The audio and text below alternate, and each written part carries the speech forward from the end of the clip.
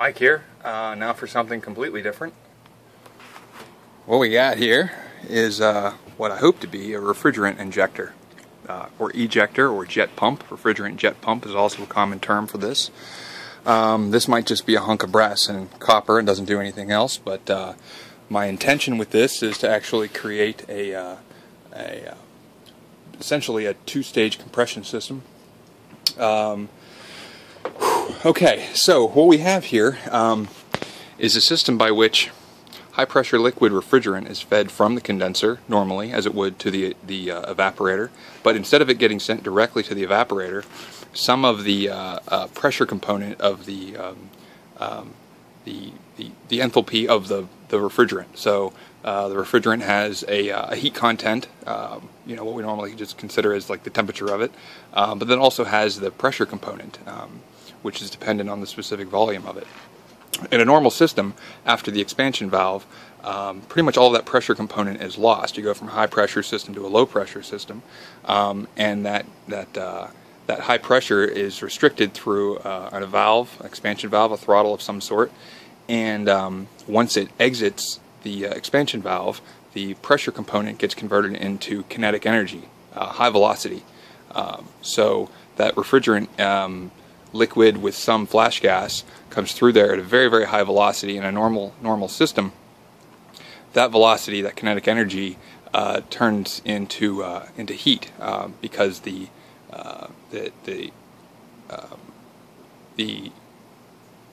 kinetic energy is lost in turbulence and produces flash gas. So essentially, you know, we lose that. It's not isentropic expansion. It's usually isenthalpic, but it's not isentropic. So what I want to do here is actually use some of that energy to do some pumping or some actual suction on the evaporator itself. So the result of this is you have high pressure actually entering the expansion valve. You have low pressure, relatively speaking, in the evaporator, and what exits this is a combination of both of these vapors and liquids at a medium pressure, somewhere in between. So let me show you here. This is just a compression fitting. We have the first expansion valve, which is my main control, and then we have a fixed orifice, which is this tip here. It's a capillary tube actually brazed into a 1/4 inch, which is brazed into a 3/8 inch, and that probably can't see too well. You can see a hole down there. That actually injects right down into the throat of this sort of a Venturi device, except we have a long throat. Okay, so that high pressure comes through that second restriction. At a high velocity it exits, and a low pressure, because as pressure drops, the velocity increases for continuity, for conservation of energy, what have you, comes shooting through this central tube here, and then exits out through. Now, once it actually exits the secondary, the primary nozzle, which is what I showed you there, that primary nozzle, primary mode of nozzle, it's at a low pressure, which creates a slight vacuum. If that pressure is actually lower than the evaporator, gases or liquid are actually drawn to the inside of this 1/2 inch pipe, but to the outside of that 3/8 pipe. Drawn down, picks up speed down through here, and actually mixes with the primary mode of fluid down through this 1/4 inch line here. Kinetic energy is lost by the primary mode of fluid and picked up by the secondary fluid. They mix down through here, gaining speed. Eventually the velocity peaks and the cross-sectional area increases in this divergent nozzle, where the velocity starts to decrease for the mixture, and the pressure increases, where it finally exits out of this 1/2 inch pipe and into a separator, where liquid is separated, sent back through to pick up heat in the evaporator, and to make that cycle again and again and again. Any vapor that's actually discharged into a column or a reservoir down here is picked up at the top. That vapor is sent back to the compressor to be recompressed. Heat is rejected from it in the condenser, where it finally comes back subcooled through the expansion valve. So it's actually two systems two refrigerant loops in one system with one compressor. The reason I started to do this, I'm actually just going to be building a air conditioner here in the shop, gutting some other components and creating kind of a split system. I was trying to figure out how to plumb this easily. I'm trying to avoid using caps. My separator column is going to be 1-inch pipe, and without having to use caps and drill a lot of excess holes, I'm going to use kind of this method here. It's a little easier to braze, probably a little bit stronger, and decided that, you know, the saturated liquid vapor combination coming in from the expansion valve and the saturated liquid vapor combination coming from the evaporator can kind of be combined into one pipe. So I just decided, well, what the hell, I'll build an ejector. So a bit of a steep learning curve on trying to build this. I started with 3/8 pipe because 3/8 was going to be my smallest diameter. It's 1/4 inch now. Tried to actually blow that open with a swaging mandrel. Didn't really work too well. That was a little bit better, but couldn't get it out of the drill chuck. I tried to put it in the drill chuck and actually push it onto a mandrel in the vise, and it worked. I mean, you can see it's actually wider up there. But I couldn't get it out. I mean, it's not a good method. That was in a drill press at work. Started to work, then it started to slip down there. Junk. 1/4 inch. Opened up a little bit, but, you know, kind of blew it out there at the bottom. Junk. This is a piece of 1/2 inch pipe. Decided I was going to try to start with a larger diameter and narrow it. This was pulled by a porta power, hydraulic porta power, and then heated in the center with a brazing torch. Started to work, started to thin out quite a bit. I was getting a little excited about that. Then the copper got so thin that it snapped. Junk. Finally switched to another method. There's a guy online, I think he does biodiesel, demonstrated a method of, I think his name's Graham Laming, not quite sure. But I was impressed by his method. It's a little tedious, takes a while.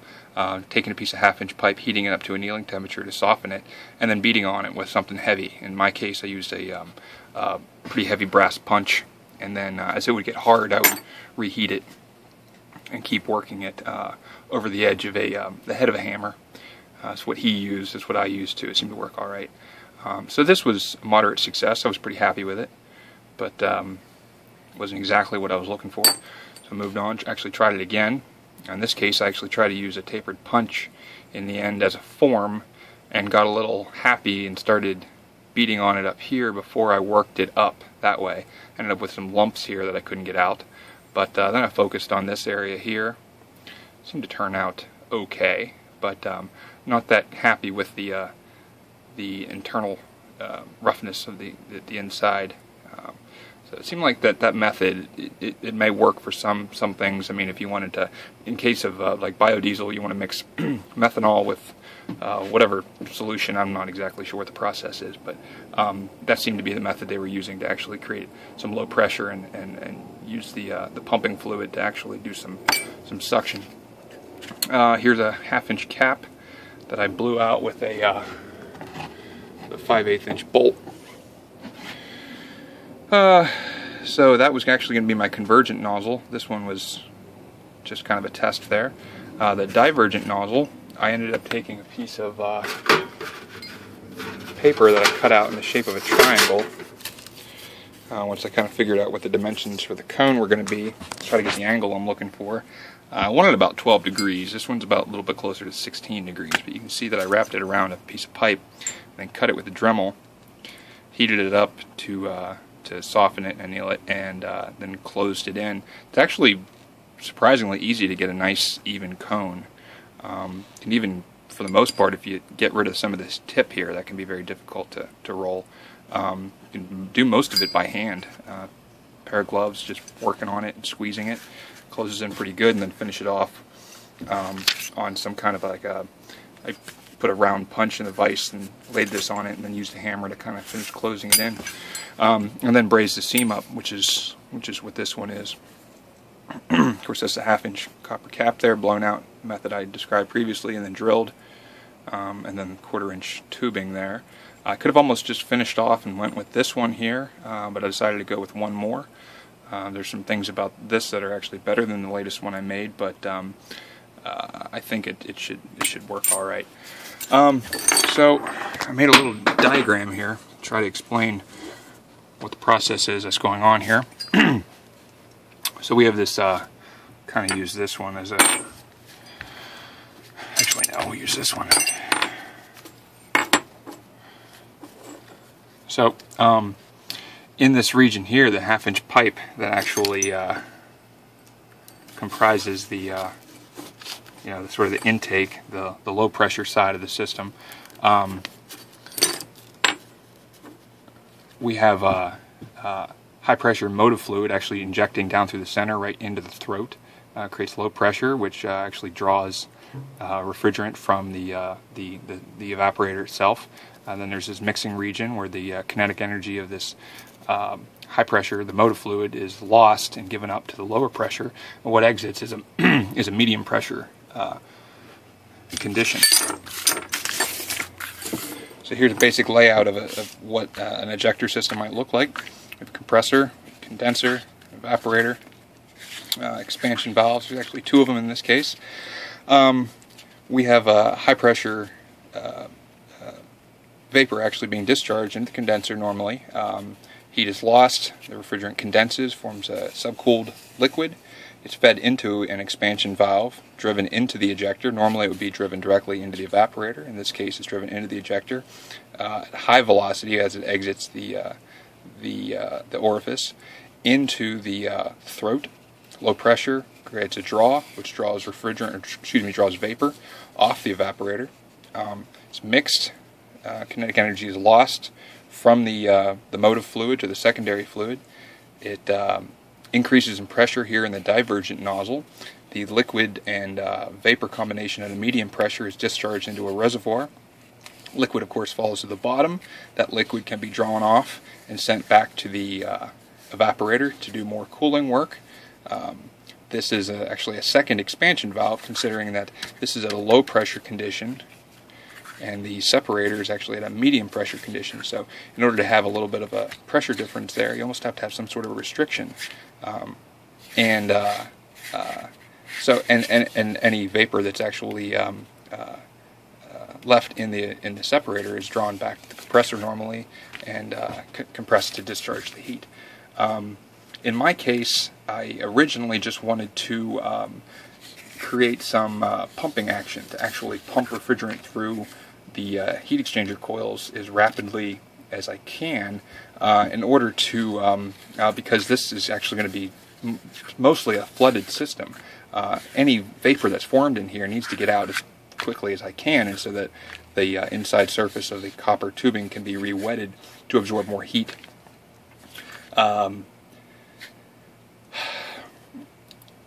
What I may find is that the ejector doesn't work all that well if there's an excessive amount of liquid actually being pumped through it. And I might also find there's a point of diminishing returns with the amount of pumping I can get through there, in which case I'm actually going to put a ball valve down here. Not a really very high restricting valve, but something I can leave wide open if that's the way the thing seems to work best, or I can kind of close it down a little bit.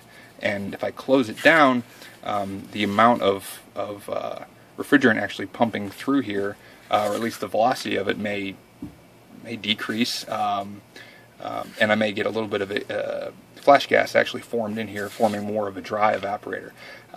That's I'll have to wait to see what happens with that. In which case I might create another separator column or something. I'm not exactly sure yet, but this is the basic layout of the system that I'm gonna use right now, just to see if the damn thing works. I also designed this in such a way that there's a compression fitting on the back that allows me to take this modem nozzle out. I'd like to be able to actually adjust how deep into the throat it is, but pretty much once you crank this thing down, that ferrule there in the compression fitting has pretty well set itself into the copper. So maybe at some point, if I have moderate success with this, I can make different motive nozzles with different orifices at the tip, of course, but I can also create a system where I can put some packing material or something in there that would actually allow me to loosen this if the system is, evacuated, of course. I don't want any refrigerant in there come shooting out, but that'll allow me to actually adjust the depth of the primary nozzle in there. So overall, it was pretty successful. Wait and see. This refocused, you damn thing. This brass sweated fitting here, it looks like hell. I had a hell of a time trying to braze that to the copper. I'm sure somebody who's experienced with this would do a much nicer job, but that was my first experience trying to braze to brass. So in the future I'll probably practice that a little bit more, but I think it should seal. So I haven't done a pressure test on the thing yet, but I'm going to probably move on with the rest of the system and start working on some plumbing and the coil itself. So thanks for watching.